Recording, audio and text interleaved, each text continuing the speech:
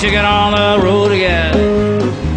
The life I love is making music with my friends, and I can't wait to get on the road again. First of all, tell me where you are. How many miles to date? Well, I'm in tropic Utah right now, where it's not so tropic at all. Today I'll walk about 20 miles once we're finished with this interview, and I catch up with a few people who've been trying to call me. But I'm always walking, always trying to work on meeting with other people, raising more funds, helping more families, handing out more donations. How much have you raised to date?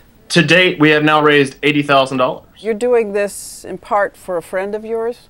Well, it all started when I was in Kuwait and Iraq doing convoy escort missions, and my good friend, who's an Iraq War veteran, had sent me emails. He was very suicidal, hurting financially. His job had went under due to the economy. And I said to myself, I want to help my friend, but I'm powerless. Here I am at war, and there's nothing really that I can do financially to help my friend because, I'm in the same boat. It's not like we get paid a whole lot to spend our whole year in Iraq. So, I called charities, and that's when I found out that there's this enormous amount of military families who are applying for financial assistance in the same year that we have the all-time record high of suicides. So I said, this is not a coincidence. So you're primarily looking to help particularly people with post-traumatic stress and depression? A lot of that, yes. I said to myself, I have to step up to do something. I just don't know what I could do to seriously raise awareness across America.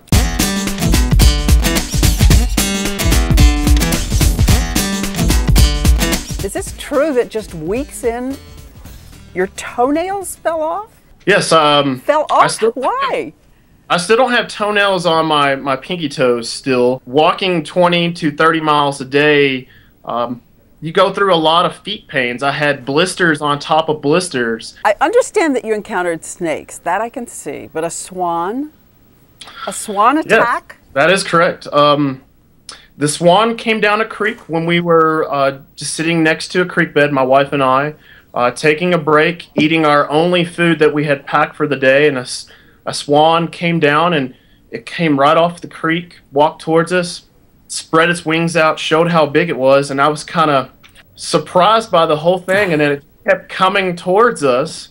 Eventually, I just gave him my sandwich, and it took my sandwich, and then we were able to dart away from it.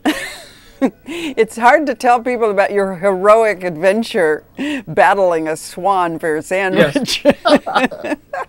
Not exactly the stuff war stories are made of.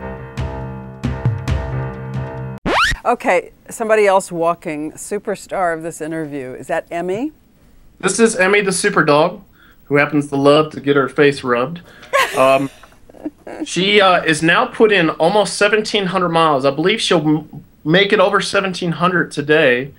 So she's walked almost all of it. Obviously, she's a trooper. She just cranks out miles. She loves to walk. She looks at me on days that we won't let her walk like, what's up? Why can't I walk with you? Godspeed, good luck. Let's hope a swan is the worst thing that you encounter in the days ahead. And keep us posted where you are. We'll be checking in online.